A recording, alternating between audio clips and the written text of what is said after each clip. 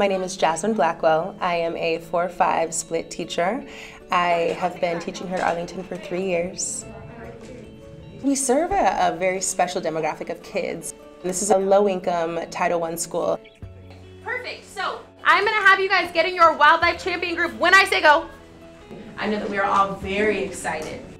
So today, we're like the old-time explorers. We're going through Oak Tree Park and we're looking for signs of animals and plants and things because you all are working on a project, right? Wildlife Champions is a partnership between Metro Parks Tacoma and Tacoma Public Schools. More comfortable? Yeah. And the partnership focuses explicitly on teaching the kids empathy and stewardship. All right, guys, let's start our expedition. We created this partnership and we got this grant so that we could help connect these kids to nature. We are co-teaching Metro Park staff side by side with Arlington Elementary teachers. It's a 41-month partnership. We started in September of 2018 and we're going to do 3 full school years of this program. All right, guys, welcome again to Oak Tree Park. It's a beautiful day. Oak Tree Park is a 25-acre park. It is a Metro Parks property and it's located in South Tacoma, and it is actually a very special place to me personally because I live just up the road near Manitou Park. So this is my neighborhood and my community. One of the best things to do is to actually look without your binoculars and wait for movement. And then you can zone in on where it is and then use your binoculars. Thumbs up if you have found the squirrels. Today we're going to be taking pictures of animals if we see them. We're going to be taking pictures of nests where flowers are starting to come out and plants are budding and leaves are coming out.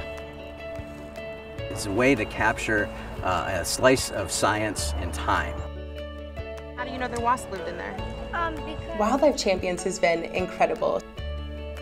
Having them learn about animals and plants and how the way that they live directly impacts their surroundings has been extremely enriching and educating and stimulating in ways that we can't even touch on here in the classroom. Why do you think they're spiky? What do you think this is? To protect themselves from being what? Eaten. So this is probably their natural defense, right? We're already seeing some impressive and profound gains from the program. Coyote habitat. They're using words like apex predator. They're having conversations about the merits of human-wildlife interaction, and they're extending that learning beyond the classroom. They're taking it back into their families and into their community.